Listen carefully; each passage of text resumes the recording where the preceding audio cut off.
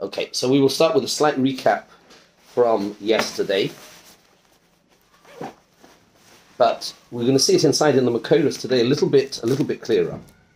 So the topic, and I do suggest when you get a chance, Kobe, to have a look at it on YouTube, because I gave it quite a broad-ranging introduction. We did some Minyane Hashkafa as well. I brought in some American law. We spoke about Roe v. Wade. We spoke about Dobbs. We spoke about the German Grundgesetz as well, and some of the interesting comments on the sort of the cultural and Hashkafic background. Medicine and science does not exist in a cultural or societal vacuum, unlike Torah. Okay. Yeah. Lord Jacobowitz, Chaim Avrach, has a very one of his books, a beautiful book, but the title always struck me tremendously. It's called "The Timely and the Timeless," which in English works beautifully. It's a very elegant turn of phrase. Timely means that it's relevant. It's fresh. It speaks to me here today now. Torah has something to say, as you know, on absolutely everything. So it's both timely, but it's not rooted in a Weltanschauung or in a zeitgeist, in something. It's not a response and a reaction to the social mores, to what people believe today, which they can believe differently tomorrow, and things evolve, and it's rooted in something eternal. It's rooted in something which is unchanging. So we spoke quite a bit about that yesterday. But having said that, we did get started, and today we will really want to dig in. Okay? Very excited. Mm-hmm. I'll probably need to pass me my water, please. Sorry, I've got a bit of a sore throat. Fine, let's go. So, I think what we're going to have to do is we are going to have to. Well, we start with the pasuk, which I yesterday. Shofech dam ha'odom ba'odom dama yishafech. Yes? Yeah. Pasuk in this week's parasha. Somebody who spills blood. It was a different sheet that we used yesterday. It was this one, actually. But Shofech dam ha'odom ba'odom dama yishafech. And the Gemara says in Sanhedrin Nun Zayin on the base. We can look at it. It's right at the top of page 1 here. Okay? First source on page 1 here. Right? It's a Gemara in Sanhedrin Nun Zayin on the base. Was steht... Mishum Rabbi Shmuel Amru Af al Ha'ubrin. B'nei Noach are... It is a capital offense. They are culpable if they destroy a fetus. Right? They are muzah even on the Ubrim. Minohan Amili, the Gemara says, what is the source? What is the makar for this? And eventually the Gemara comes to the bottom of that column, as you can see. My Tamid Rabbi Shmuel, D'chsev Shofech dam ha'odam ba'odam dama yishafech.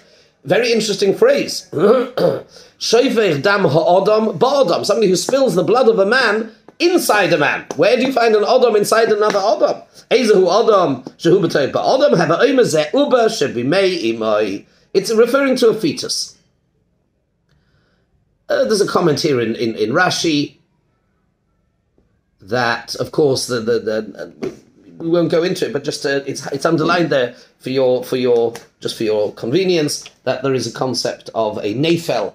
As long as we know that it is a viable fetus, it's kolulei chodoshov, it's fully formed, then that it is an odom inside another odom, and this therefore becomes a culpable, a capital offense. A capital offense. So and if you look... There's a difference what kind of fetus... Potentially. Hold that thought. We'll come back to it a lot later. And this is then codified by the Rambam. Turn to page 3.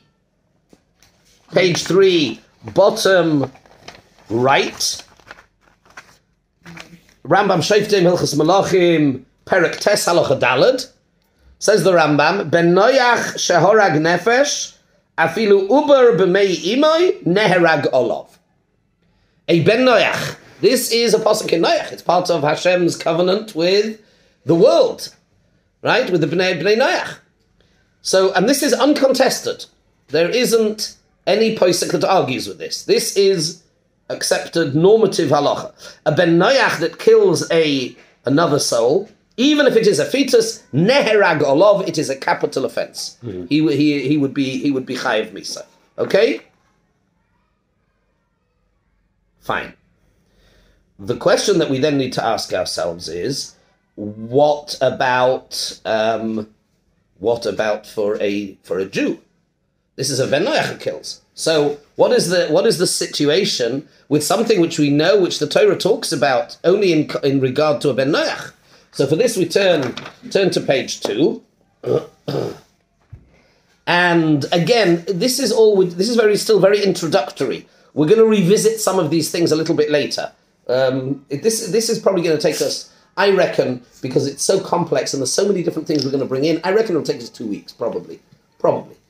This sugya, okay? But as we're going through it, we're going to discover lots of fascinating stuff which we can apply in many different situations. So here is a very important Gemara for your general knowledge. Baruch atah Adonai Eloheinu melech haolam shehakol niyeh b'dvaro. Amen. The Gemara here, top of page 2, it's Sanhedrin Daf Nun Tes Amud Aleph. And the Gemara is commenting on a Mishnah. The Mishnah says that something that was stated in the Torah, Libnei Noach, go to the top of that column of Gemara there, yeah? Libnei Noach v'lo nishnas b'Sinai. Something that was said to Bnei Noach but was not repeated in Sinai. So the Mishnah says, Li Yisrael nemra v'lo Libnei Noach. That means that the authority of this is, ironically, it was said for Bnei Noach, not repeated in Sinai. Says the Mishnah, it actually then applies to Yisrael, but not to Bnei Noach. And the Gemara says, I don't understand this. Surely, and a rabbi would have thought the opposite, asks the Gemara. Midolei nishnas b'Sinai, from the fact that it was only said to the Bnei Noach and not repeated in Sinai, surely, therefore, I would have drawn the opposite conclusion, that it was said only for the Bnei Noach, but only Yisrael. Answers the Gemara, Leka midam, there is no such thing, it's underlined here.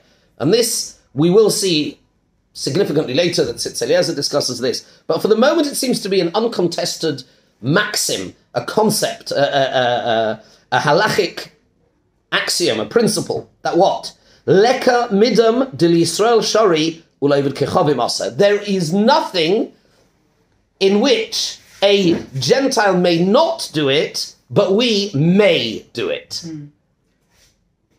Shabbos? Oh! Myridik! Yeah? Kol hakavod. Tosfos asked you a question. Okay. We're going to see that right now. Awesome. Great. See if you can come up with the answer. Here's his question. Nochamo. The Gemara says, principle, lekamidam, there is no such thing that a Gentile can't do it, but we can.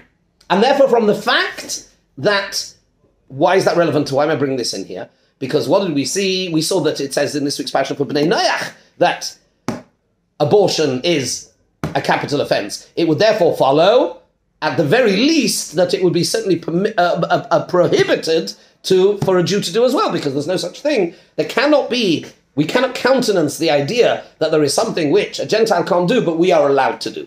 Therefore, abortion, by inference, by implication from this Gemara, abortion must be prohibited also for a Yisrael. Can be asked a good question. What do you mean there is nothing which a Gentile is not allowed to do, but we are? Shabbos. Answer. Come on, see if you can work out the answer. Think about the language. There is nothing which is mutter for a Jew. Is Shabbos mutter for a Jew? It's a mitzvah. We're not talking about a mitzvah. Okay. But well done. You know what? I wasn't going to do it right now, but let's hop into it. Go on the left side here. Tosfos. So Tosfos says, "B'davar shehu mitzvah liYisrael." Tosfos starts off and says, "Yeah, let's go through the Tosfos." B'davar shehu mitzvah liYisrael lo yomrin on hachi. Of course, we're not going to apply this concept to something which is a mitzvah. Da'ovid kechavim sheshavas chayev. We know a goy who keeps chayev, a ben noach who keeps Shabbos is chayev misa. He's not allowed to keep Shabbos. Whereas in Israel, mitzvah. It is true, on Monday, there is no mitzvah for Yisrael. But he always has the mitzvah of Shvisas Shabbos. Even on a Monday, there is a mitzvah that he's not allowed to do malacha on Shabbos. In other words, we're talking about a mitzvah. Mitzvahs is not included in this. We're talking about prohibitions. Okay? We're talking about Isurim. Great, Gabby, good thinking. Now, underlined, this is the big question. V'al ha'ubrim da'ovid kechavim chayev v'Yisrael potur. Look at this. What does Tosfos say? Well, Tosfos says, 1 minute. I have a challenge to this principle. What is the challenge? Abortion. Because we know from the Gemara that we saw that for a Gentile it is asa. And what does Tosfos say? V'Yisrael potur. Yisrael is potur. Sounds like, well, first of all, how does Tosfos know Yisrael is potur? That's something we're going to have to see. Yes? Mm-hmm. 1 minute. What's that going on? What's that little... Oh, it's a chaf, sorry. So, first of all,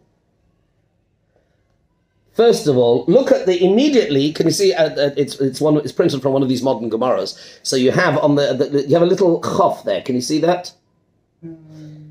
Right next to after the word Yisrael Potter in the Tosfos. Yeah. You have a little chaf. Go down to the bottom right-hand corner, and it's underlined there for you. Chaf. Rabbi Yaakov Emden writes about on this Tosfos. Look at this. It's quite a very bold statement. Einoi meduyak. He says Tosfos is not, his language is imprecise. Mm-hmm. Why? The man who deshari la'areges uber belitam. Who on earth, says Rabbi Yaakov Emden, would say that a Jew can go ahead and kill a fetus for no reason? Aval gavda ein neheragolov. Even though it could be that, as we're going to discover, that if you kill an uber, maybe you don't get put to death for it. It could be it's not at the same level with the same severity, but nobody would suggest that you can just wantonly, willfully, for no particular reason, no good reason, just go ahead and abort a fetus. Chas v'shalom, no way. So he says, therefore, Tosfos, he's obviously not implicating Tosfos and saying something that's wrong. He just said it's Eina Meduyik. Tosfos' lashon is not precise. Why? Because it says over kechavim. Tosfos is asking a question. He says Ubrim over kechavim is chayev and Yisrael is potur. This is a challenge to this principle. Says Rabbi Yaakov Emden, he doesn't mean that a Yisrael can just go ahead and do it. It means that maybe he's not chayev misa. Maybe a Yisrael is not chayiv misa. Now, Tosfos hasn't told us yet where he gets this from. How do we know at this stage that that it's different for a Yisrael? We're going to have to see that in a minute, okay? But nevertheless, Tosfos very clearly assumes, and I don't know if you remember, Gabby, we did actually see this yesterday. I'm going to put you all out of your misery in 1 minute. But Tosfos is making a big assumption here. What's Tosfos assuming?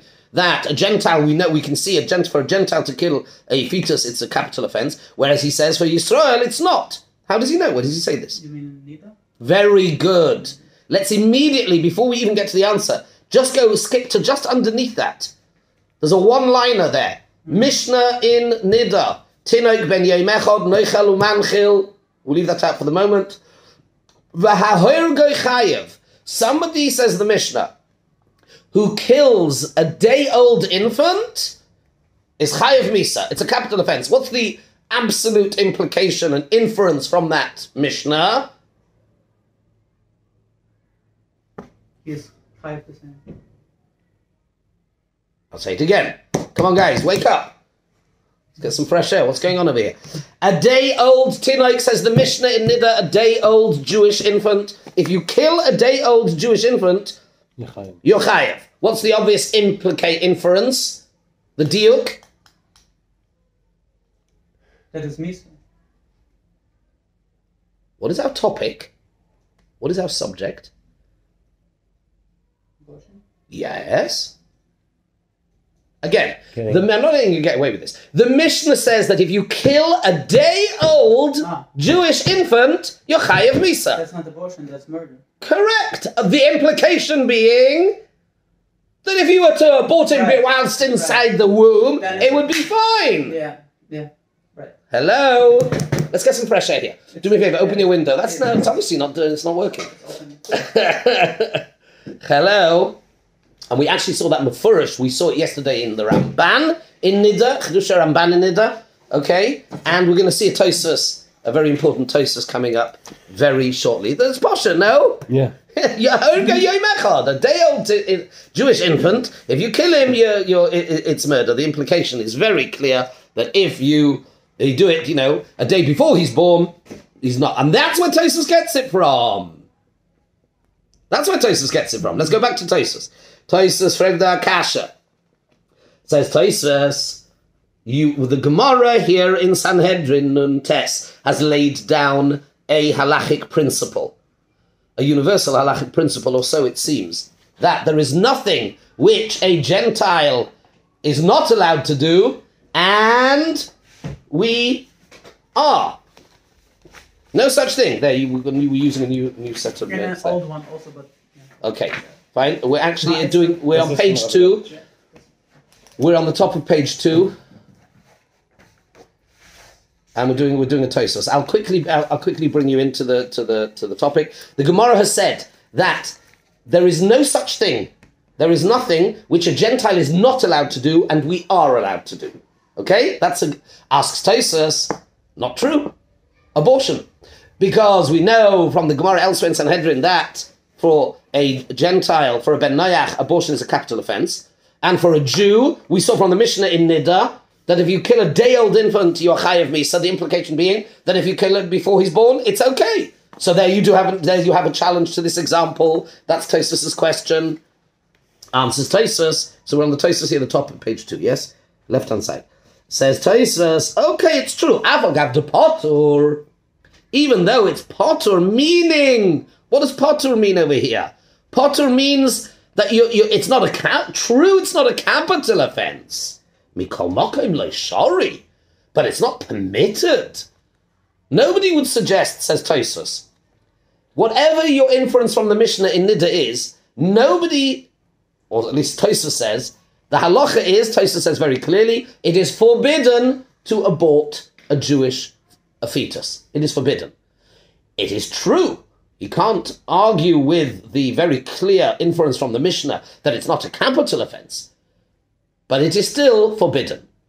Now here, this raises... So therefore, in other words, let's go back to the Gemara upon which we based our challenge. The Gemara said that you can't have anything which for a Ben Noach is forbidden and for a Jew is permitted. Tosfos understands that to be very literal. That something which is forbidden for them and for us is totally okay. But as long as both are forbidden, it can be more strict for them than it can be for us. That's okay. But what you can't have is that for them it's no good and for us it's absolutely fine. That's how Tosfos understands. Okay? But Tosfos leaves as many questions as he tries to answer, which is we are now left scratching our heads, trying to understand what is the what is the source? What is the reason?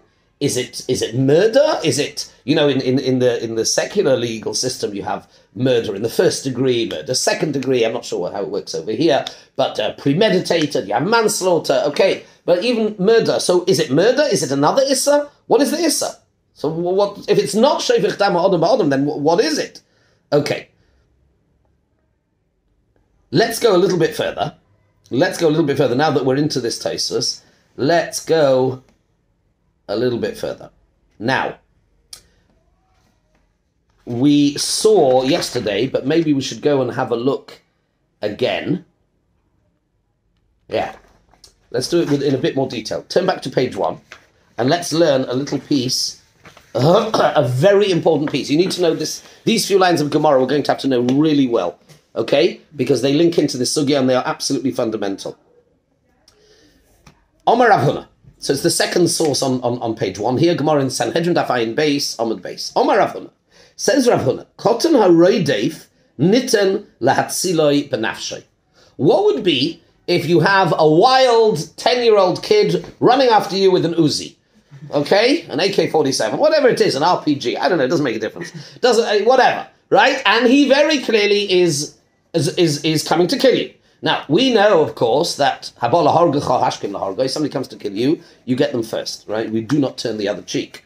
You can. Now, what would be about a cotton?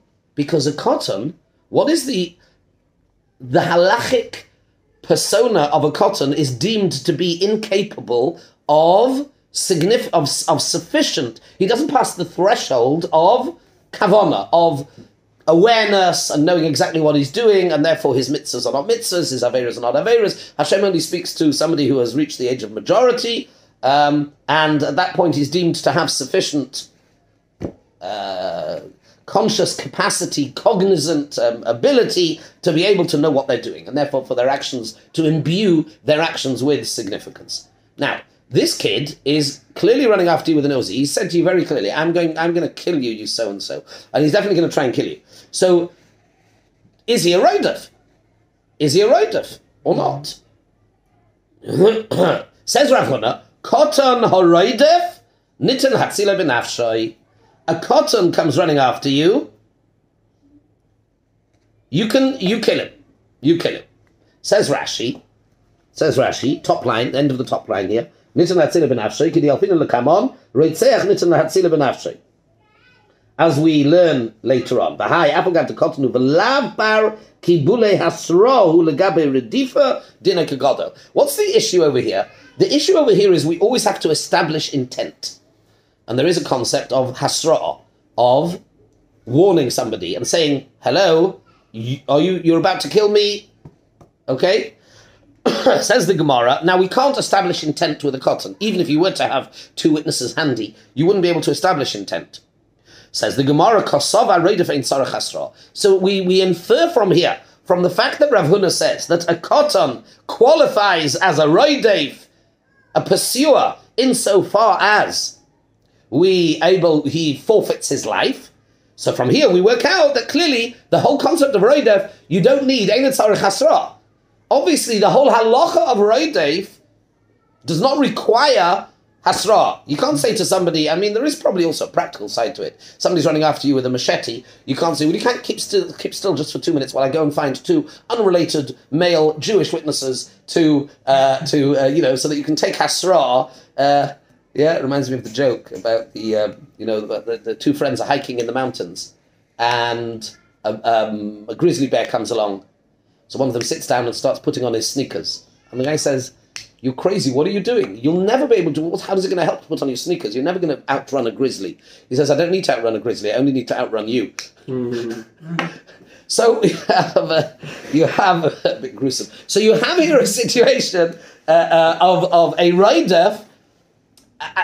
Despite the impracticability, it's not practical to require a hasra. Normally, we always require, as you know, hasra edim for the purposes of establishing intent.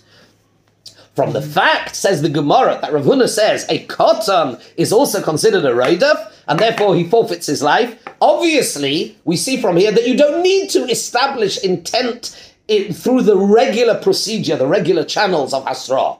Why? Because with a kotan, it's a halachic impossibility. It is not possible to establish hasra. So from the fact that Rav Huna says that a kotan also qualifies as a roidif, it must be therefore that there is no requirement. This is an exception to the general rule that you need hasra. Obviously, no hasra is required. Okay. Well, so far, so good. What have we established? We've established that a kotan, if a kid comes running after you with an uzi and you can see clearly what's going on, his life is forfeit. Despite the fact we cannot establish intent or state of mind. Frag the Gemara, beautiful question.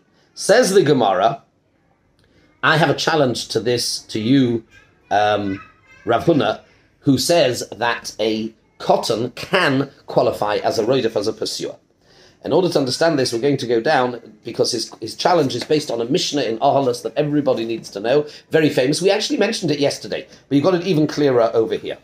Okay, skip one source and go down to the next one. You see, it's a Mishnah in Ahalos, yes? Mm-hmm. Okay, Mishnah Vav, Perek Zayin, Mishnah Vav. Ha'isha shehi maksha leiled. A woman, a very tragic case. A woman is in labor, and her life is in danger. And essentially, it seems to be a scenario. It seems to be a scenario that she is not going to, either one of them can survive, either the fetus or her. She's makshaleled. Says the Mishnah, very, quite gruesome in the way that the Mishnah says it, but my sense is that it's done to be crystal clear. Mechatchin es havlad b'mei'eha, u'meitzian oisa evarim evarim. The whoever's attending it reaches in and cuts up the fetus into bits and brings it out limb by limb, and thereby removes the danger from the mother, and the mother can live. Why? Mipnei shechayeha koidmin l'chayav.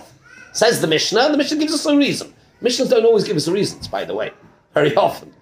Because her life comes before his. It's. Well, yeah, I don't know if it doesn't matter whether it's a male or female. No, That's a, yeah? Maybe it's because... Well, chayav. Chayav is, okay, it doesn't mean male, because it could be a female. So it's, yeah. Because it's in a different state of... Yes, yes, clearly. So it's interesting. It's actually kind of almost occurring to me just now. Listen to the language. We're not saying that it isn't alive, there is no life there. We're saying there are different qualities of life, if you like. There is. I don't want to put terms to it, I don't want to put words to it, because I don't feel qualified to do so. But you see clearly there is a hierarchy of chayim. That you see. There's chayeha, there is chayav, that's the lashon of Chazal, that's the lashon of the Mishnah. There's chayeha, there's chayav, and chayeha comes before chayav. Fine. Interesting. Right? Yotza rubai, and by the way, it's a shaila what the girsa is it's rubai, or if it's yotza roishai. Yotza, once it's born, in simple English, whatever the halachic definition of parturition is, Yotza rubai, ein noigin boy. Listen to how it's phrased. Ein noigin boy. Once the kid is born, and there's still obviously, the kid is not fully born. I mean, I presume it's still partially inside the mother. Actually, the halacha is that if it's the crown, it's a padachtoi. So it's still, some of it is still inside. In other words, the danger is ongoing. There is still a threat to the kid, the fetus. Well, it's actually a kid, it's not a fetus. The kid is still posing a clear and present danger to the viability, to the life of the mother. But the difference is that now it has the status of being born. Yotza roishai, ein noigin boy. Ein noigin boy. Also interesting. It's phrased in the negative, the passive. We cannot touch. Ein noigin boy. Also, almost you can hear almost in the language of the Mishnah. Let's stand back. Ein noigin boy. You can't touch him. Why? She'ein dochin nefesh mipnei nefesh. Because you cannot establish a hierarchy of life. The very thing that we did in the previous phrase in the Mishnah. So when it's inside, then there is a hierarchy of chayim. The minute it is born, they gain some sort of equivalence, and therefore ein noigin boy, you can't touch him. She'ein dochin nefesh mipnei nefesh. We cannot make that assessment of being able to say that one nefesh overrides and has more value in any way than another nefesh. And that is the Mishnah. Let's go back now to our Tosfos, page 2. You want to close that just for a minute? Yeah. As long as everybody promises not to fall asleep, yeah? Good. Okay. Let's go back to our Tosfos. I mean, this Mishnah obviously is one that's going to need significant understanding. Significant understanding. And we're going to see a massive machlokes rishonim, Rashi and the Rambam, most notably, how to learn this. What is the depth of understanding over here? Well, what is pshat in this Mishnah? This Mishnah is one of the classic seminal texts for understanding approaching this whole concept. But let's go back to Tosfos. Let me remind you, our Tosfos here is in Sanhedrin and Tes, and we're talking about the idea that there can't be anything which is forbidden for a Gentile but mutter for a Jew. Tosfos challenges this from abortion. What's Tosfos' answer? It's just not a capital. Oh, Right. it's and we're not saying that it is mutter for a Jew just to wantonly go and abort. Of course not. It's also forbidden, but it's not at the same level. How do we know that it's not at the same level? There's nothing that... How do we know it's not at the same level, Kobe? How do we know that a Jew doing abortion, it's not at the same level? How do we know that? Because we say, Tinaki ben Yom Echad. Oh, very good. Because only Tinaki ben Yom Echad is a Hogeg Chayev. The implication being before, it's okay. Says Tosfos, no, it's not okay. Just means it's not Chayev Misa. Fine. So far, so good, although we still don't know Pshat in Tosfos in the sense of, so then what is the Makayr? What level is the Chayev? That's what we're going to have to discover later. Now, says Tosfos, another question. Miu kasha. Oh,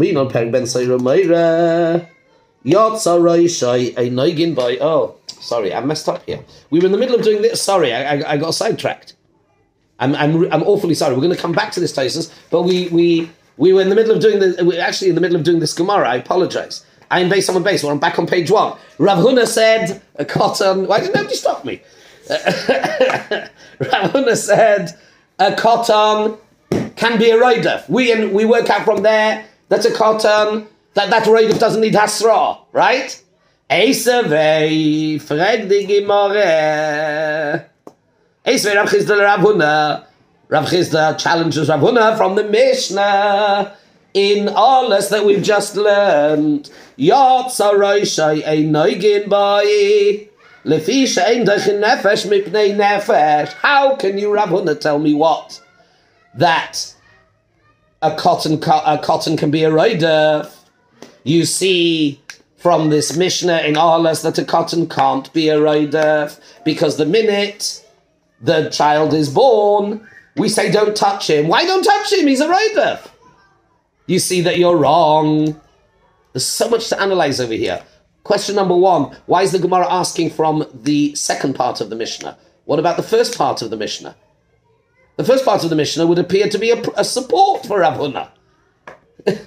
What does the first part of the Mishnah say? That when he's inside, then we cut him up. So you could say that's different because he's not yet a nefesh. It's not the same as a cotton. Rav Huna was talking about a cotton. The first part is talking about when he's a fetus and for some reason has a different status. Okay, we're still going to have to look at that. But what does the Gemara ask over here? The Gemara asks Rav Chisda, challenges Rav Huna and says, how can you tell me that a cotton can't be a roidef? If you see from the cotton can be a roidef, if you see from the Mishnah Ahalas that once he's born you can't touch him, so he understands that you can't touch him because he's not a roidef. That's how Rav Chisda understands the Mishnah. Yeah? Let's do Rashi before we get to the answer. You with me? So far we have Rav Chisda's challenge on Rav Huna from the Mishnah in Ahalas. Says Rashi. And here it's going to be amazing to see how Rashi understands the Mishnah. Yotza Roishai. Rashi, you got Rashi Yotza Roishai, yes? Underlined. Be'isha hamak shaleled. Rashi gives us the Mishnah in case you're not a world expert on the Mishnah in Ahalas. Rashi gives us the context. Be'isha hamak shaleled. We're talking about a woman who is getting into difficulty in childbirth and the fetus is challenging her life. Umsukenes, she's in sakona. Uktani reisha, it says in the reisha of the Mishnah, Hachaya peshetes yoda v'chaytcha mitzias leivarim. And here Rashi does something amazing. Rashi tells us pshat in the Mishnah in Ahalas. Do you know why the midwife can, or whoever it is, can reach her hand in and cut up the fetus? The kolzman shelo yotza lavir ha'olam lav nefeshu. Lav nefesh. It's not a nefesh. It is not a nefesh. Huh. Well, hold on. First of all, awesome Rashi, hey? This is a Veltz Rashi. Lav nefeshu. It's not a nefesh. Ask me a question. So, how? I mean, I would say how. If we now say it's not a nefesh in this context, yeah. How can we say that anyone can get misa? Yeah, very good. Very good. Very good. Yeah, yeah. Like, Lav nefeshu. Like Noach had. Well, Noach had to have a posuk. You can't get out of it. Noach had to have a posuk. How can you have a posuk. So Israel should. So. Now you've got Tais's question. Right. Very good. You're jumping ahead, but that's awesome. That's very good. You're with the program. That's amazing. Great. But this is an amazing Rashi. Lav nefeshu. I would ask. I'm Pashto Yid. I'm not as smart as you. I would ask the Mishnah in Ahalas. Okay. The Mishnah says chayeha. What was the lashon? Chayeha kodim min lechayav. Hello, Rashi. I have a question. It's not a nefesh, but it has chayim. You see that? The Mishnah says chayeha kodim min lechayav. So the Mishnah is characterizing this fetus as having life of some sort, except that there's a hierarchy of life before it's born. Her life comes before his life. Now Rashi knew that, yeah? Rashi knew the Mishnah. So we have a fascinating thing. Rashi's saying on the one hand, lav nefeshu. It's not a nefesh, but it has chayim. Great pub quiz question, right? Can you tell me something which is alive but is not a nefesh? It has chayim but it's not a nefesh. An uber, according to Rashi. Fascinating, no? Mm-hmm. Lav nefesh, but it has chayim. Okay, let's keep going. We're not finished. We're not done. Yeah? Just like a side question, how is it in Torah defined what has, like... That's a very good question. I don't know. Okay. This is all part of the discussion.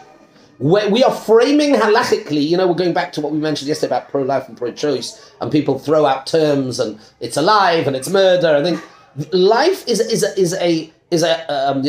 on these posters, a life begins at conception, and I mean, you may feel that way. It doesn't make it so. We could throw Ben Shapiro's thing back in his face and say, facts don't care about your feelings. You feel that way, including you, Ben, whoever. But that doesn't make it so. We need to have an independent, objective standard, and only Hashem, He is the arbiter of life. Yeah, He's the Makor HaChaim. He gives life. And He, in His Torah, will define for us what is life. So, Rashi is saying, Lav nefeshu, it is not a nefesh. Question, Rashi, may I ask you a question, Rashi? Does that mean, according to you, Rashi, I'm allowed to just get rid of an uber whenever I want, because it's not a nefesh? Presumably not. Presumably not. Why? Because we're only saying this in the Mishnah Olas because he's challenging the mother's life. Again, the implication being that you can't just, like Tosas or like the Yavitz, Rabbi Yaakov Emden was saying in Tosas, that nobody's going to suggest really that it's 100% mutter l'chatchila because I'm bored on a Sunday afternoon just to abort my wife's fetus or whatever, or somebody else's wife's fetus or something like that. So that's just to determine the hierarchy of life. Correct, but that's because it's not a nefesh. Rashi uses a very specific term, nefesh. I would point out to you that we have so far encountered possibly 3 different terms, and in law, terms are important. Mm. Yes? We have shefech dam ha'odam ba'odam. It's an odam. Mm. For the Noachide, it is defined as an odam inside another odam. Capital offense. And in fact, the way the Rambam formulated it, Ben Noach, oh boy, Ben Noach shehorag nefesh. Here's where the fun starts. Go back to the Rambam, the bottom of page 3. On the right. Ben Noach shehorag nefesh. What's the Lashon Rambam? He kills a nefesh. Afilu uba b'mei imoi neragolov. What do you? There you have a definition from the Rambam. Would you say perhaps there's a machlekes Rashi in Rambam here? Seems to be. So good. Because Rashi says lav nefesh, and the Rambam, Lashon Rambam is Ben Noach shehorag nefesh. How's the Rambam going to learn our Mishnah? We'll come back to that.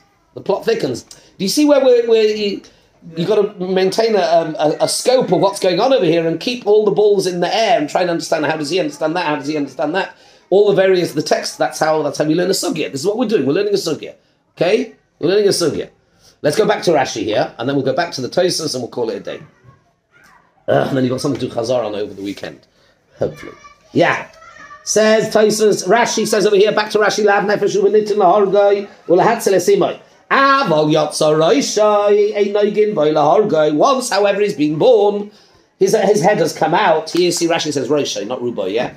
His head has come out. Ein noigin v'oi, you can't touch him l'hargai. To havalei ki yilud. Havalei ki yilud. At that stage, when his head has presented itself and is in la'avir ha'olam, it's as if it's born. What? Like he's born, yeah. He's born, that's right. Havalei ki yilud, absolutely. Havalei ki yilud. Ve'ein doichin nefesh mipnei nefesh. And now we have 2 nefashos. Now, according to Rashi, it's beautiful. The Lashon of the Mishnah, according to Rashi, is beautiful. What does the Mishnah say in the Sefer of the Mishnah? Once it yotzar roishai ein noigin boi. Why? She'ein doichin nefesh mipnei nefesh. Because according to Rashi, that's what's changed over here. I now have 2 nefashos. Until now, I only had 1 nefesh.